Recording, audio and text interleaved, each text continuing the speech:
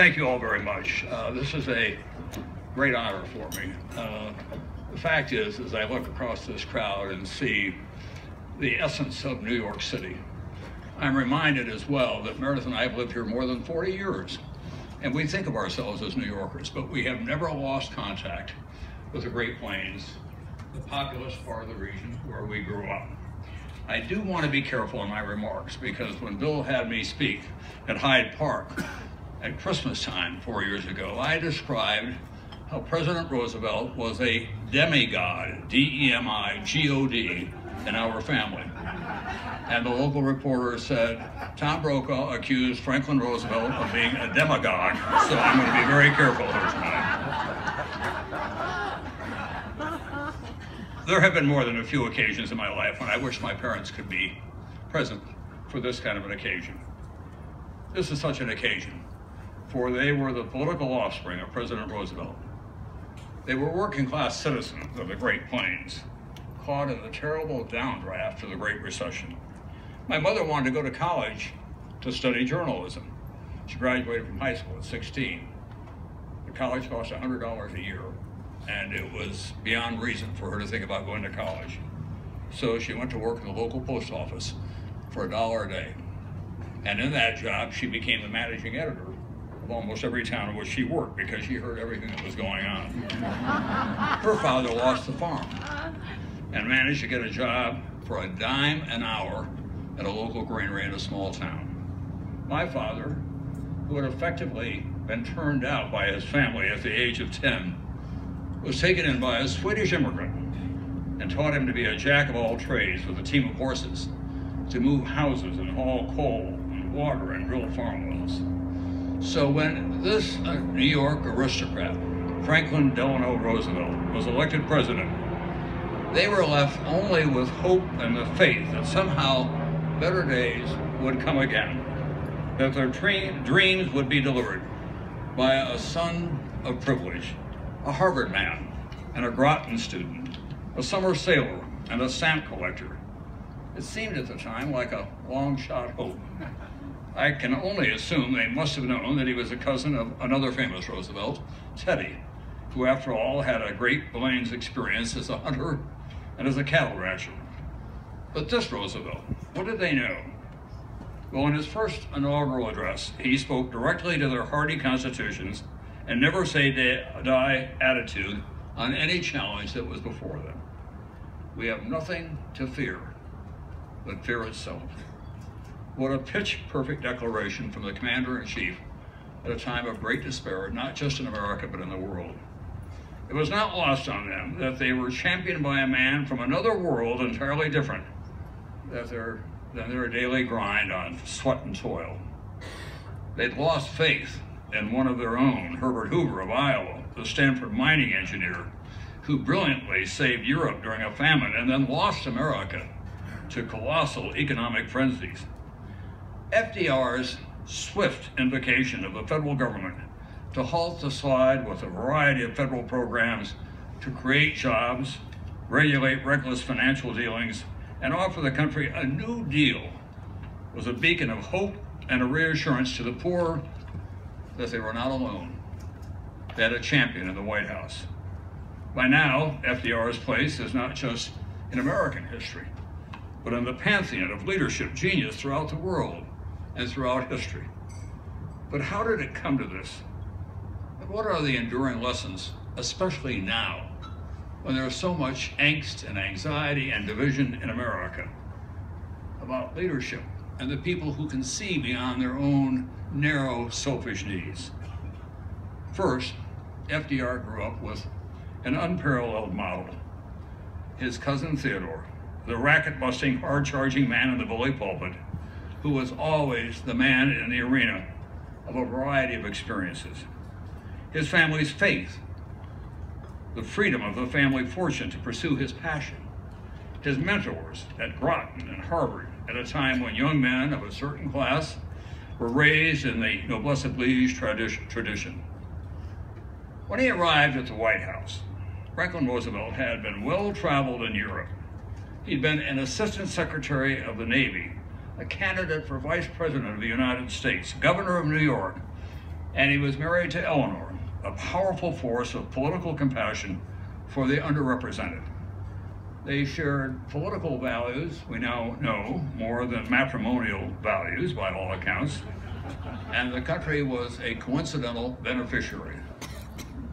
At the same time, he came to the Oval Office as a man in full, except for his paralyzed legs, which I'm here to tell you, most of America didn't realize just how severely disabled he was.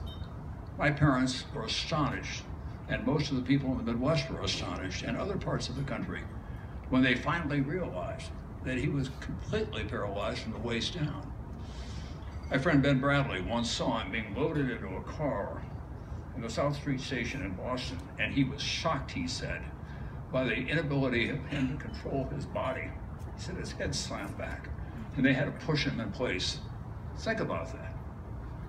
And think about the fact that we never saw him without a smile of reassurance on his face. The cigarette holder, the jaunty appearance, pinching his glasses, the hat on the back, going to play softball against members of the press. We do not know for sure how that daily struggle for such a vigorous man affected his internal compass. But how could it not? When he shared with the world the four freedoms that he believed ought to be the American legacy to nations everywhere, not just in our shores. He believed in making the world great, not just in some artificial way of making America great again. The four freedoms that grace this magnificent park he spoke of. He was a man who embodied those freedoms of speech and worship, freedom from want and fear, but a man who was not free in his own limbs, a vigorous man in every other way. He led us out of the Depression, as ambassador just reminded us, and through the greatest war in the history of mankind, from a wheelchair in private, and with the help of aides in public. I've been to the British Embassy in Tehran, where they had that extraordinarily important meeting with Stalin and Churchill, and of course, President Roosevelt. And it's the most evocative place I've ever been during that time, with the exception of Norway. Because I could walk down the halls of a small study where Roosevelt was wheeled in to have a meeting with Stalin. Churchill was pacing outside, feeling that he might be left out. They still have the dinner places, as only the Brits would, the dining room just outside, so you could see who was seated where. And I could only imagine what that evening must have been like. These three men representing the greatest powers in the world, taking on the greatest despot in the world, and trying to arrange a future. His joie de vivre was contagious. His courage was unparalleled. His use of language was like that of his friend Winston Churchill. In its own way, it was a fighting force. As a man, as a public servant, as a historic figure, he is an immortal presence in our lives. He's also a moral presence in the preservation of this precious nation and in the world itself. Finally, I'd like to share a very personal story about the impact that he had on my wife Meredith's family. When he was campaigning for vice president in the 1920s, he came to South Dakota. This was before he was paralyzed. Meredith's grandfather was a great prairie populist cowboy. He was 6'4" and he weighed more than 300 pounds, and he only wore a black Stetson. And as you might expect, they bonded, in part because at the end of the day, Franklin Roosevelt could say to Meredith's grandfather, "Harvey, get us some hooch." Prohibition was on. And Graham said he always thought that if he got thrown in jail, there was a possibility that FDR would have enough connections to get him out. But they formed this amazing personal relationship because they had such shared values. Here was Meredith's grandfather, Guy Harvey, who'd grown up in the hard plains of western South Dakota, who with his mother in the wintertime would sit on homesteads where she got 50 cents a day for sitting homesteads in the middle of South Dakota winters. And as a 12-year-old, he was out there helping her. Now he was helping Franklin Roosevelt from the New York Roosevelts. And they stayed in touch. And I often wondered how Grant was able to afford his children to college, how he was able to get along, because he was not a man of great will. And then I realized that Roosevelt never forgot him. Grant was the chair of the March of Dimes in the Midwest, for which he got a small stipend. He was also one of the members of the WPA in the Midwest, for which he got another small stipend. So you can only imagine this large prairie cowboy and this aristocrat from New York and how they were bonded together. So when Franklin Roosevelt died, Grant, Guy Harvey, did what was only natural to him. He was so morose, he was in such mourning, he went to his room upstairs with 2 quarts of whiskey and a box of cigars and did not come out for 2 days. He said he wept and mourned. And when he did come down, his wife Edith, a diminutive child of the prairie as well, had grown up on a hardscrabble ranch. Grant would always say with great solemnity, Edith understood. I think the combination of these 2 men, from where I grew up and what Grant represented, and where Franklin Roosevelt grew up and what he represented, and they found an intersection, not just in their lives, but in their values and in the meaning of being an American.